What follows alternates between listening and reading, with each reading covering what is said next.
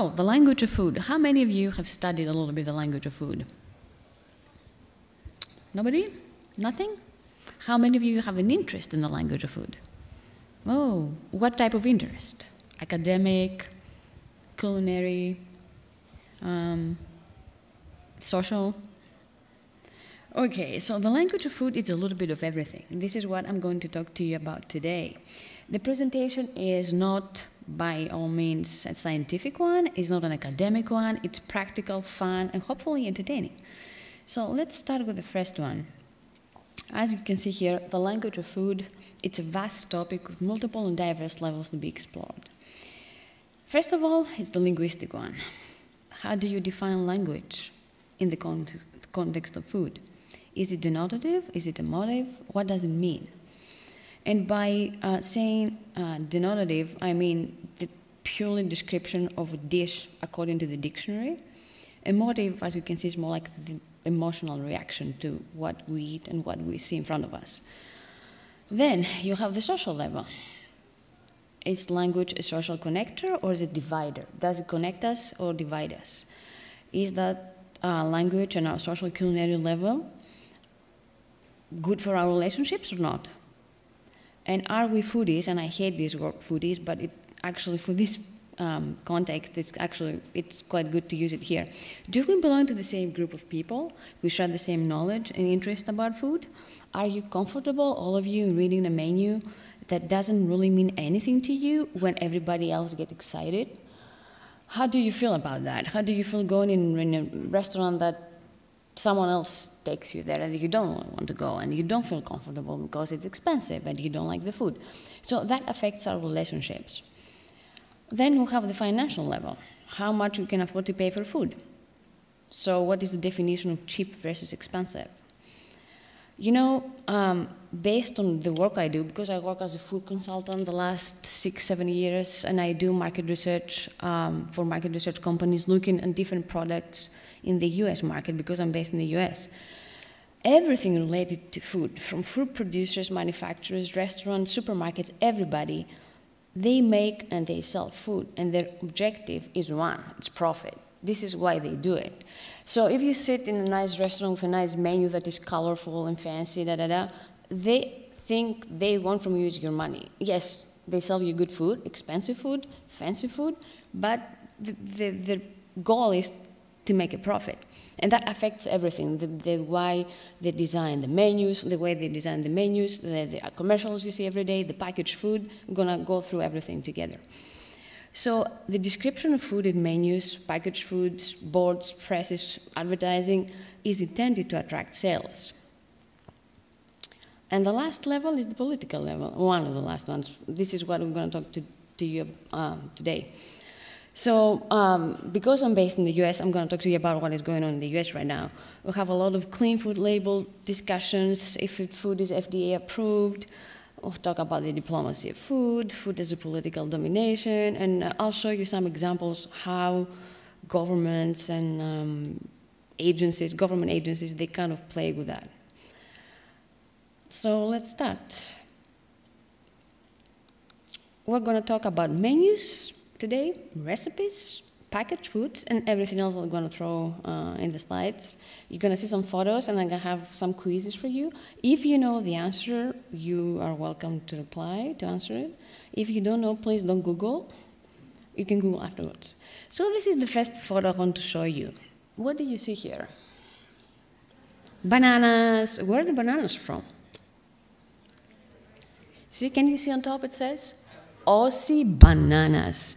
And that's a photo I took last year. I went to Australia for the first time, and this is a photo in a supermarket in Hobart, Tasmania. So although I don't think they produce bananas in Tasmania, they kind of use the local production, and this is what they sell. I don't know if there are any Australians in the audience. I have to say that was one of the countries that I went that I was really impressed or shocked or surprised with this kind of focus on food nationalism. Everything is produced in Australia, everything. Like the next one. This is mussels. What does it say here? This is from Sydney, the fish market in Sydney. Bloom mussels, Nicholas seafood, product of Australia, $8.50. Probably in Iceland that would be 20,000 coronas. But so both of them, they cannot emphasize the fact that the food is produced in Australia, right? And usually, fruit and vegetables, they have a little label that you can see where the food comes from. In Australia, everything was like a big Aussie bananas and grown in Australia and produced in Australia. One day, I was in the supermarket and I was kind of window shopping or looking around, and there was a woman who actually went to the supermarket manager and complained what she couldn't find locally produced cucumbers or lettuces. And the supermarket manager explained, yeah, we have them in Australia, but we need more, so we have to import food, And said, oh, you can't get them all in Australia? I said, no, you can't. You have to get some food from other countries. So this is kind of like food and politics, food and an expression of government selection, and, it's not a bad thing, but it's an interesting thing. So, who is the audience of the language of food? Everybody, all of us. Consumers, readers, lawyers, poets, writers, journalists, teachers, chefs, artists, children, very interesting children. They look at food more than adults lately. Polyglots, obviously. And we're going to start looking at the menus first. And the first one you're going to see is a video. I don't want you to look only into the food, just look into the description of the dishes, okay? So I'm going to play the video. Make some notes if you want to.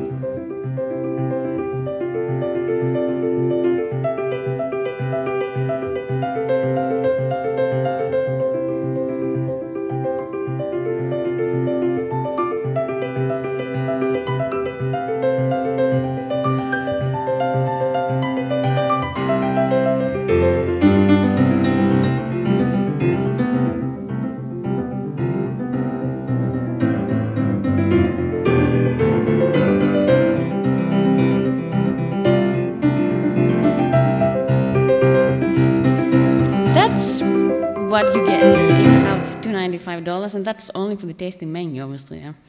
If you add wine and service fee, it's probably be $400, even more maybe. So, what do you think of that? Do you think that the average? By the way, this is the 11 Park Avenue, Madison Avenue restaurant that it was voted the best restaurant in the world 2017. What do you think that the average American goes to that restaurant and has this $300 to go, understands the menu? Yes, no, maybe? I think so. Do you, as polyglots, because you have knowledge of different languages or the roots of languages, can you really understand everything in the menu? Most of it. Most of it. I think so too. So I picked a few dishes, not all of them. What is the piquito crab? Polyglots, they don't know. I didn't know myself, so I have to do some research. Piquito crab, it's a very small, unique crab grown in Maine, in the East Coast. And the fact that it's in various tasting menus of top restaurants in the US is because it needs to be cleaned. Basically, you get the crab and you get the meat out, and then you have to ship it to restaurants because it's very fragile, and that makes it very expensive. This is what is piquito crab. Any other word that maybe creates some problems, like confit, French? How many Americans actually know confit, even the ones who have the money? Do you know what confit is? Kind of, right? Okay, we're not going to explain everything. Torchon with pain d'épices and maple syrup. Very French, huh? Foie gras. I still wonder why pain d'épices is in uppercase. I don't know. Maybe they make a mistake. I don't know why pain d'épices is in uppercase. What of the dishes you think you would like to try in that restaurant? All of them. I think I like to try the first one. Oh, the other one I didn't mention, the suckling pig. It's a nice trend in the US food language the last 10, 50 years to use the word pig instead of raw pork. I don't know why, to make it bold, to make it more real. I don't know why they do that, but you can see it in different tasting menus and different menus of various restaurants to use the word pig. So what do you think of the languages here? Is like descriptive, denotative, emotive? What type of language is this? Esoteric. It's, I don't know, I think it's a language that fits probably a top restaurant in a country. This is how it's used, a little bit of English, a little bit of French, a combination of two. And this is what someone with money that goes to that restaurant expects to find, I think. The next one I'm going to do, and I'm going to compare maybe a little bit, it's for another top restaurant, the French Laundry, which is in California. 3 Michelin stars. It started in 1978 with Thomas Keller, one of the very first tasting menu restaurants in the country. This is even worse. This is, in my opinion, a very crowded menu. There's too much information, too much description. It's kind of, you go to eat or you go to have a language class, I don't know. So I still don't get why there are quotation marks in different dishes, but I can't find the pattern why. So for example, the first one have oysters and pearls. It's in English. Some other ones they have, it's in French, like which the one, or a cappella, which is not only French, it's like a type of cheese made in Wisconsin. Rôti à la broche, another one in quotation marks. And everything that I put in red, it's what? It's what? It's places. They want you to know where the food comes from, which is actually quite interesting. Transparency in the menu. Even if you pay another $300 for that, you need to know where the food comes from. So those restaurants, because they cater a very high-end clientele most of the time, celebrities, millionaires, billionaires, they kind of make it more transparent. So it's a little bit political, a little bit linguistic, a little bit of social. So you know that the Moulard d'Ac foie gras terrine comes from Hudson Valley. You know that the figs are from Jacobson orchards. You know that the yellowtail is Pacific, and different other things. You know the Stony Creek Maine lobster, Alba truffles. The interesting thing is the most plain. It's the dessert. There's nothing much there. It's like fruit, ice cream, chocolate, and candies. So, how many Americans actually you think they understand what they eat from that menu? Very few, I think. Even if you have the money to spend, I don't think that you necessarily know what you eat and what everything is. Because there is also a lot of French and this and that and thrown words. I mean, you have all sorts of different sabayan. You have, what is la rat potato? It's a type of potato, small white potato. Do you like this menu? The way it's described and presented, not to try it. I agree that it's a kind of busy menu. Yeah, it's very busy. I think they could do it better, I think, but for some reason they don't. So I said in the beginning that I'm going to stay in the US, but I was cheating a little bit because I read the posting on the Polyglot Facebook site about restaurants in Reykjavik. And there was a woman saying that she goes to Snaps every week. If the woman is here, you can raise your hand, because Snaps is like a nice gourmet restaurant in Reykjavik, but it's not so cheap. And then there was another one saying that, oh, if you're going to have cheap food, go to IKEA Cantina, which I don't want to go, to have IKEA meatballs. So I found a menu, and it's 2 pages. I'm going to show you the website, from a gastropub. I don't know if anyone went to that one. It's from the Semandur Gastropub, Kex Hostel, I think it is, within the Kex Hostel.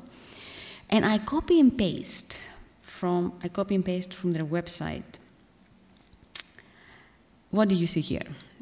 You see a description of the food. I only copy and pasted the harburger and other bread stuff, which I like, bread stuff. It's very specific. It's not very specific. So again, quotation marks here, Freedom Burger. What does it mean, Freedom Burger? It doesn't have any pesticides, it's good food, good meat, what? They describe everything. Also, they add the location where the food comes from Dobby at Hals, and then also the price that we didn't have in the other 2 menus. Why we didn't have? Well, actually, we had it in the first one because the tasting menu, the price come at the end as a whole. You pay for the whole thing. Here, you pay for each dish. So you have baked goat cheese. You see a spelling mistake here? That's actually copy and paste from the website. So the grilled brioche is not so grilled and not so brioche. There is an E missing from brioche and an E missing from grilled. What else they have here? The next page is roasted pumpkin soup, peanut salad, another mistake here, salad, roasted, mistake again. So even if they offer the English version of the menu, there are some little mistakes that they could improve, I think. Do you like this menu? I mean, the website is more interesting. This is kind of boring, but you like it. You can go. I think I kind of want to go to that place and try some.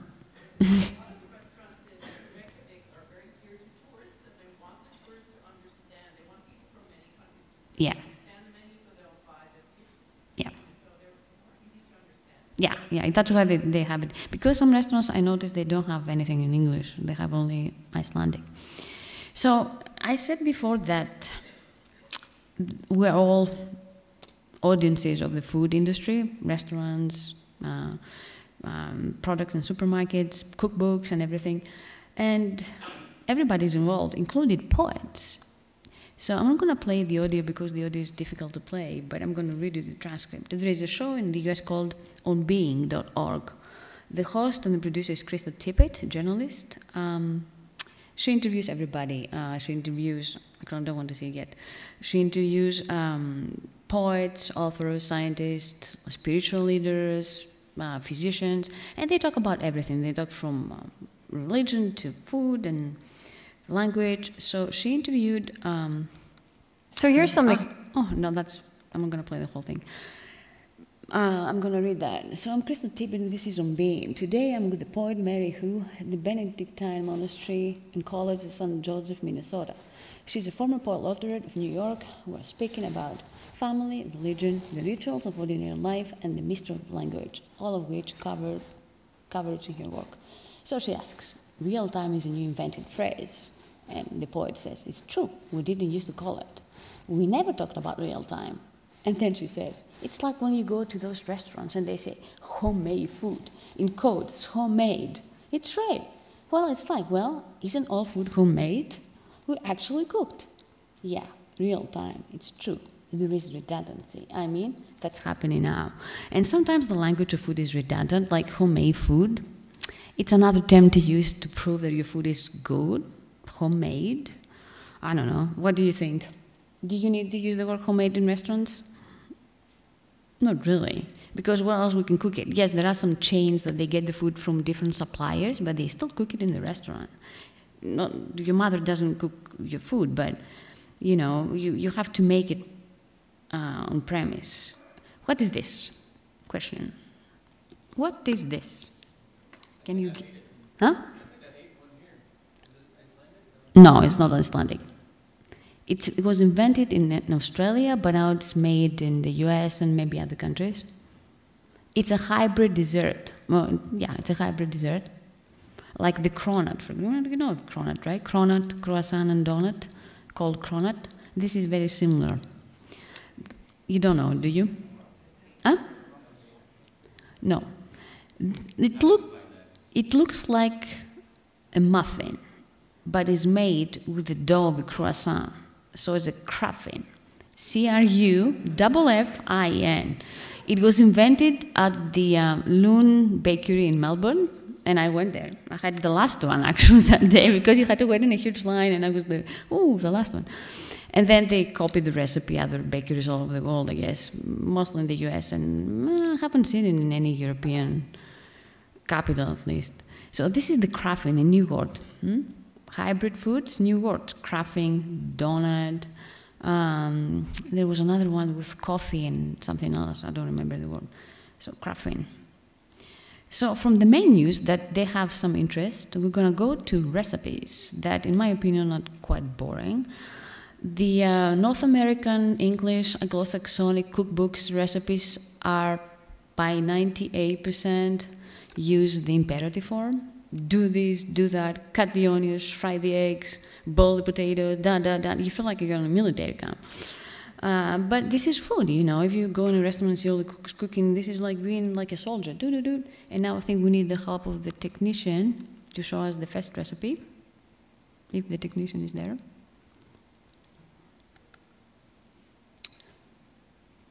The first one is from a website called allrecipes.com.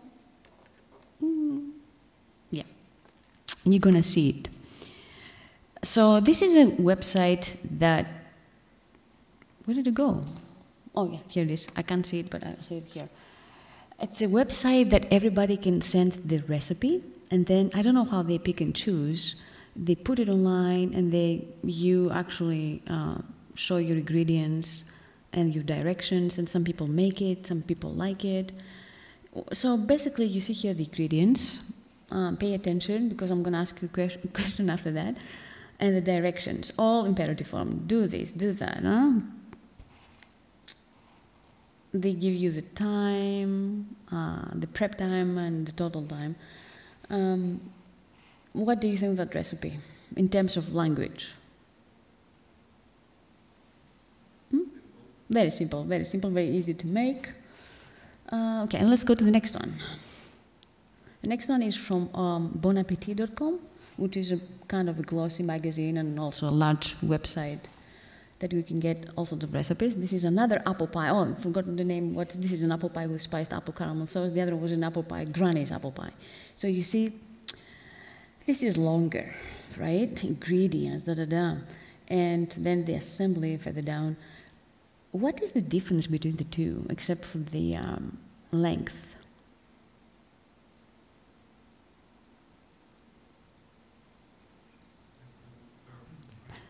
Well, in this one, I don't know if you pay attention to the other one, they give you actually, you have to make the crust. The other one is a frozen crust you have to use. So this is a little bit more complicated.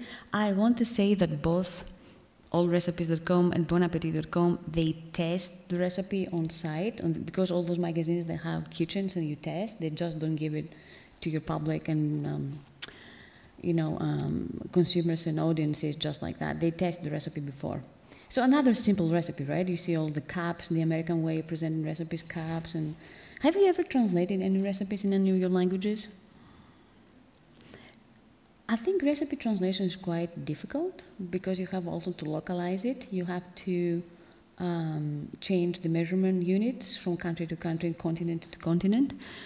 Allrecipes.com, they localize the recipes in 10, 15 languages, and because they're based in Seattle, and I'm based in Seattle too, I met them, and they said that when they localize, they don't only localize the language, they localize the recipe, and usually all the American recipes localized in any other language or country, for other countries obviously, they cut the sugar in half. That tells you. So this is the proper localization. Next one. So as you see, the recipes are instructions. Do this, do that, cut the onion. It's a unique way to teach the imperative form if you teach languages. Otherwise, the next one. So those are the modern ways of presenting recipes today, 2017, and the last 20, 30 years. But before, this is the recipe that was written in 1964. So you have here, when you buy it's like a story.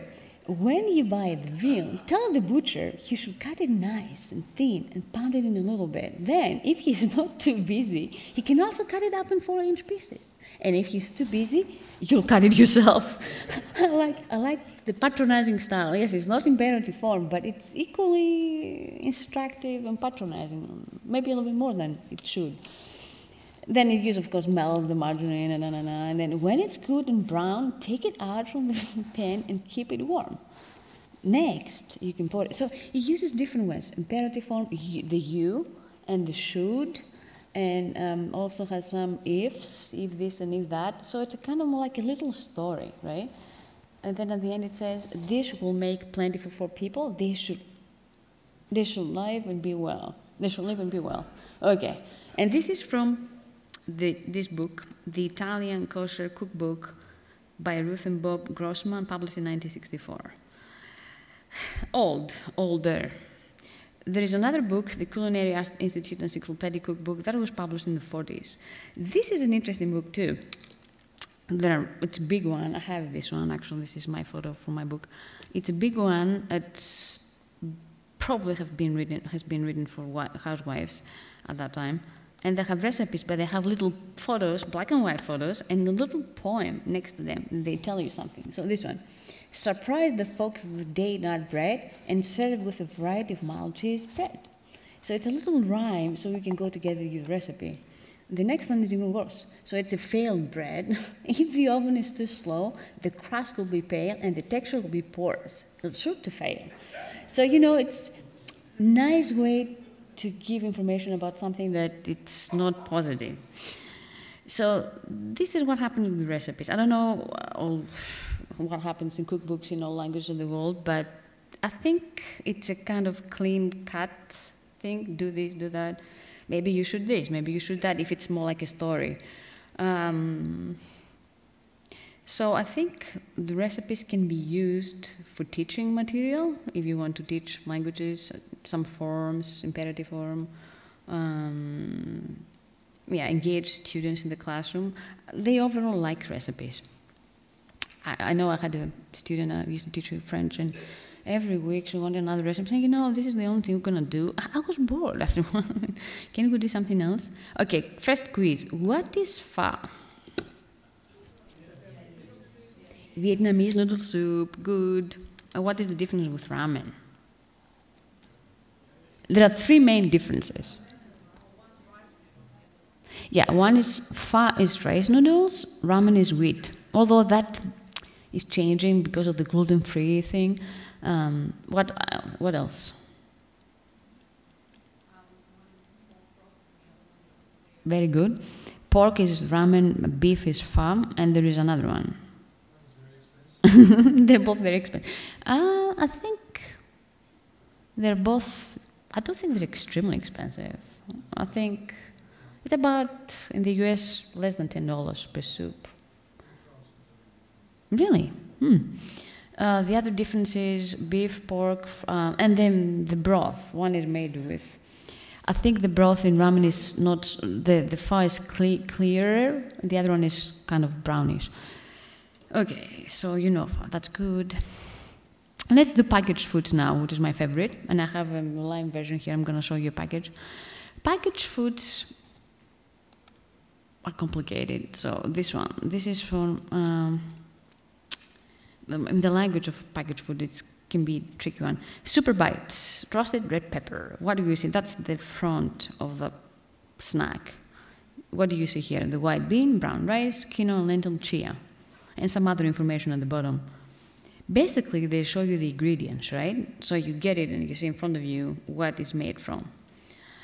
And if you turn the other way, you see on top all the little signs.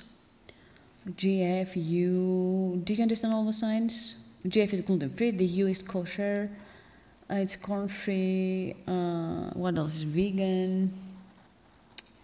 You have all those little signs that they are not truly linguistic. It's the kind of the semiotics of packaged food, and all those nutrition facts, so we can read it, and the ingredients at the bottom. They're not too many.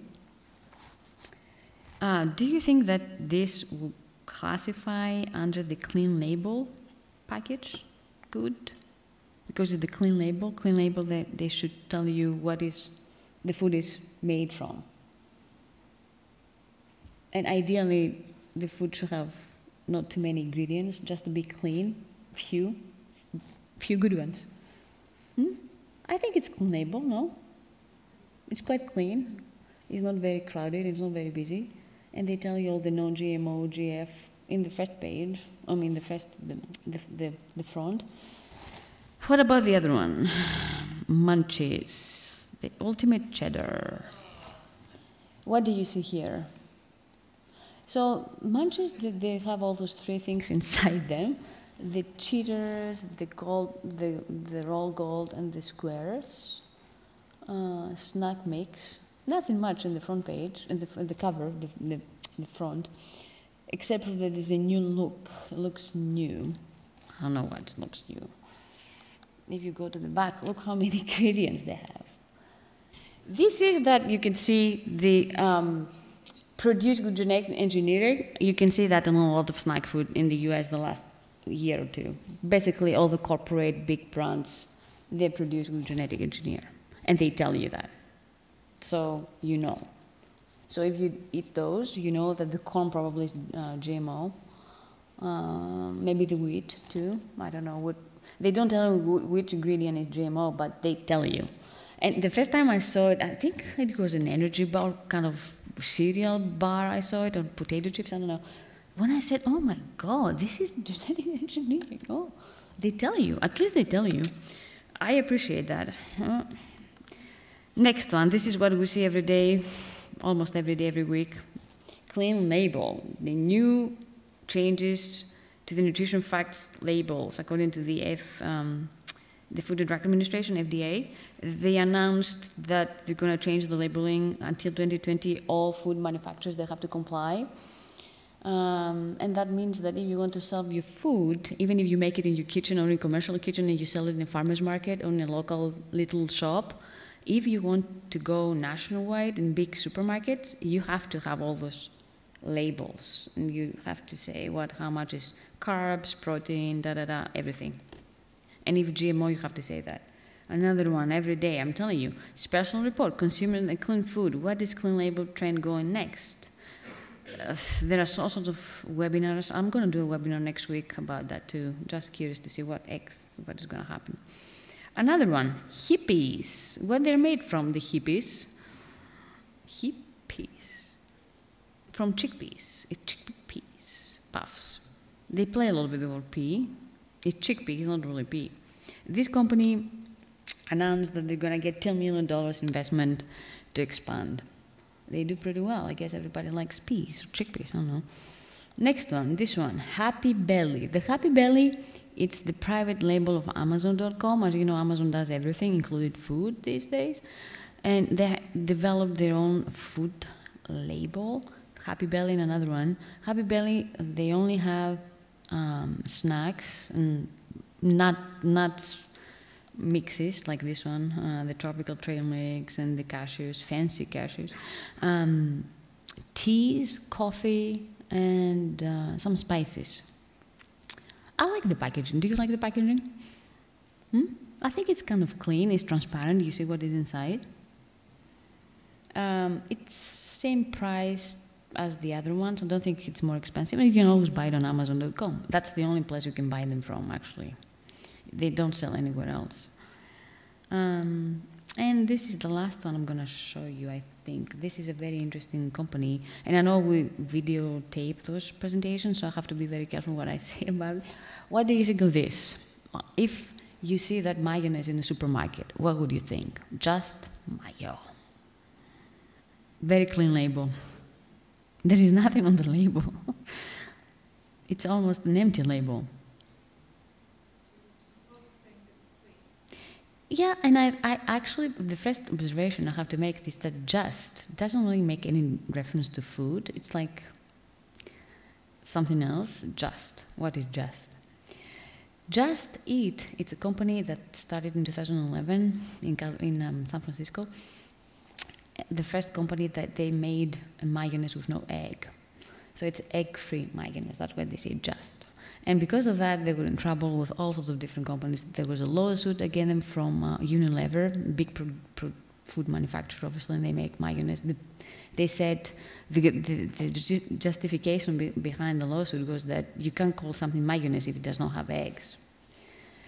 And after a while, they dropped the lawsuit. I don't know why. During that time, though, in the media, there was a scoop from someone, I don't know who got it, a journalist or a newspaper, that the American Egg Association, American Egg Board, didn't like the fact that they don't use eggs, so they were kind of trying to boycott them through government agencies, through a lot of emailing and letters and everything. So who could read all those letters? So food and politics, right? And the economy. And then what happened a couple of years ago, the company, it was very successful in theory. This is what everybody was saying. Everybody liked the mayo with no eggs. I actually got this. It's an interesting mayonnaise. It's very light. It doesn't have egg, obviously, but I liked it. There were some other rumors from, actually no, Bloomberg Television, a journalist from Bloomberg announced, no, they did not announce, they find out that in order to present to their investors, because everybody invested in that company, including Bill Gates, they all give them millions of dollars to go on and do whatever they do, plant-based food, that they were buying back their own product from shelves. They were recruiting people like you and me and everybody to go in all different supermarkets and buy massively, empty the shelves with their own products. And they refused it. They said we didn't do. They denied that. We never did that. We sell because people like us. After that, their management board resigned, and now they're kind of trying to design themselves. They do pretty well. They produce other products, just chocolate chip. I like the packaging. I hope the company is doing well. I hope that they don't cheat and they do what they were inspired to do. If you go to their website, justeat.com, you're going to see videos how they produce food and so on. And hopefully they don't, they tell the truth to people, to the consumers. Okay, next quiz. If you know the answer to this one, please prepare the vegans and the vegetarians in the audience to not faint the next 3 minutes. What is balut?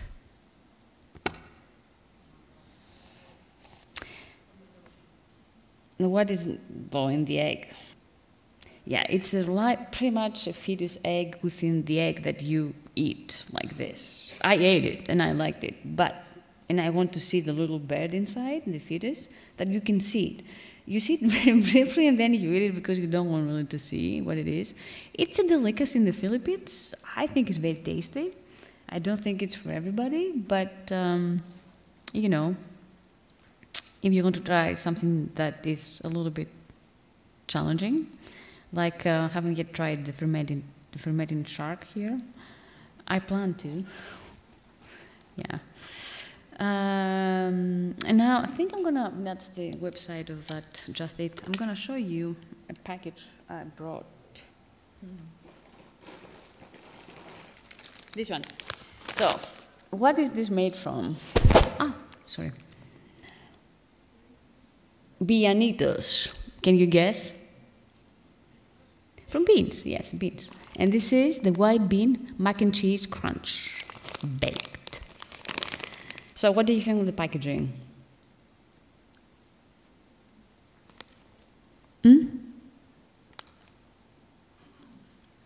Clean? Not clean? Easy? You like it?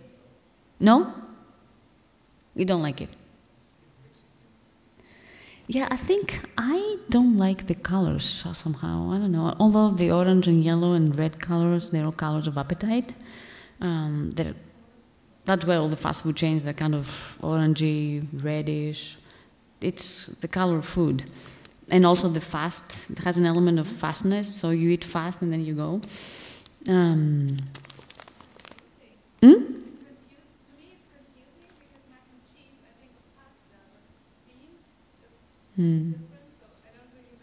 What it is, yeah. Yeah, I think it has an element of confusion too. You can understand maybe what they're made from. Also, they say white bean. I mean, I can open and try if you want to. I need the bag though. I need the plastic bag empty. You can try and tell me what you think at the end, the question time, okay? Not now, not start crunching down, munching everything. We said in the beginning that there is also politics a little bit in the food. We mentioned that. So now I'm going to show you. We have agencies, the egg board that they're fighting this company that they don't use eggs. We have FDA. We have all sorts of things. In China, during the Cultural Revolution, they even changed the name of a dish. And this is from my website. It's a Tumblr thing. I have edibly.com, which is like a culinary dictionary. I try to post the word every Friday, and I started that maybe a year ago, year and a half. I think if I want to put all the words I want, I have to wait for maybe a few thousand years to finish everything. If I put only one word every Friday, so the Gao Bao Jin Ding, which is the Kung Pao chicken, they had to change the name of it because this dish was named after the late Qing Dynasty governor of Sichuan, Ding Baozhen, because he liked the dish so much. But because he was obviously, you know, someone from the being associated with the imperial governor, during the Cultural Revolution, the dish was labeled as politically incorrect. So they changed the name and they make it Hong Bao Jing Di. Until the 80s that they kind of went back to Kung Pao chicken. You know, you see all those things every day.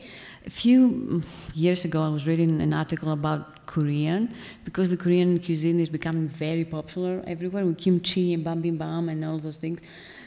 The government decided that all restaurants, they should describe their menus in English too for people to know what they eat, you know.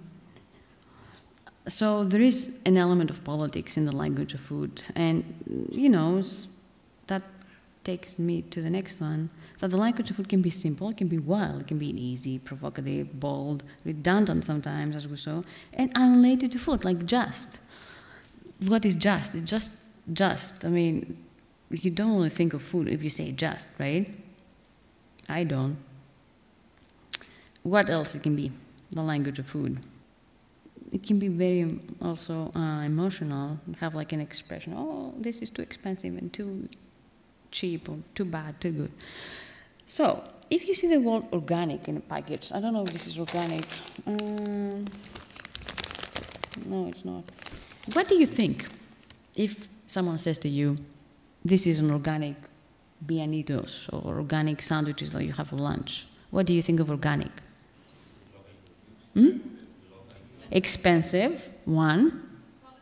Quality, better quality. Produced locally.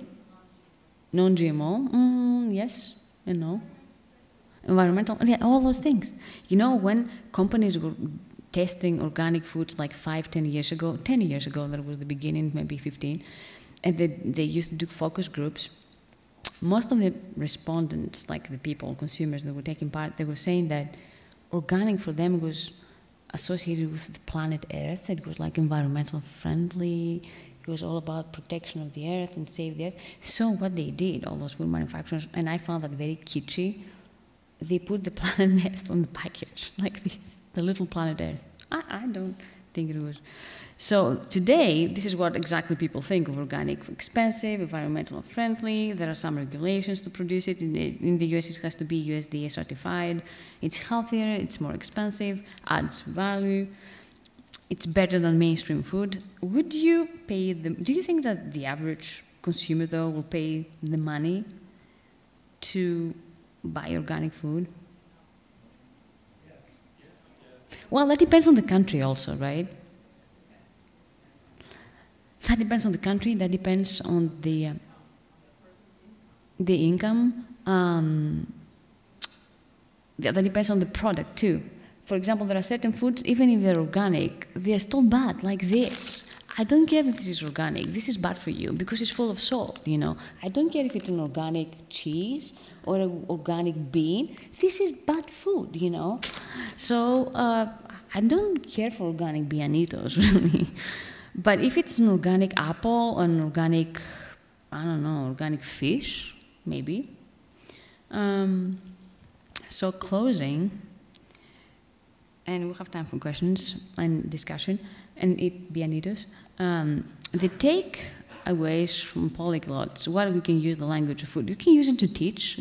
You can become more aware of it. You can know how to read menus better, how to explain to your friends what they eat, and everything else you want to do. I mean, I don't know, we can, some of you, maybe you translate food. You are translators of cookbooks and recipes and menus and everything. You can use it as you want, but it's definitely there every day. I mean, the other day I was reading an article, came to Reykjavik through London, and I got The Guardian, and it was making a joke with the word, because in France there is a shortage of butter, so they had a title, I don't think I have it with me, un beurre. So they were playing with the word butter in French and English. So it's everywhere, every day. And I'm going to close with this one, which is fun. Again, from Australia, which I think it's very interesting country in terms of food, and I like it a lot. I like the Australian food. And look at this. It's a mango. Sweet chicks. I like it. Australian KP, I don't know what the KP is. I probably think it's a location, maybe. And the 5928, probably a product code. And that's it from me. So now you can try that and tell me what you think. This is my email address, and edibly, if you want to. Oh, also, I have to tell you, I myself think that what I want to do, because people ask me, what am I going to do with this? I'm going to do a PhD? No, I don't. I want to bring together the community of cookbook authors with translators of food. So ideally, I want to create a platform that they kind of collaborate. So cookbooks written in different languages, not only English, right? Different languages from different parts of the world, small or big, and you know, with translators at the same time, so we can work together. So if you want to get involved, give me your card. I don't plan to start anything until maybe February. So be in touch. You never know. Thank you. Thank you very much, Thei. Thank you so much. Okay. Thank you. I'll try one. Ευχαριστώ πάρα πολύ. Nicolas, une question de mon... One. Question? Thanks a lot for this presentation. On parle. Thanks a lot for the presentation. I mean, it was quite painful because now I'm very hungry, first of all. Yeah, especially if you've seen that menu from 11 Park Avenue, Madison Park.